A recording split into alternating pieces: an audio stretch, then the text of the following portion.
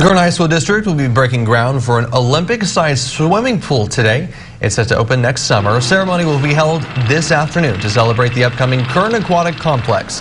It will be the first aquatic facility built by the district since opening a swimming pool at BHS 99 years ago and demolishing it 20 years later. The project was made possible with Measure K, the 2016 General Obligation Bond. The groundbreaking will be held at 3:30 p.m. at 7301 Old River Road.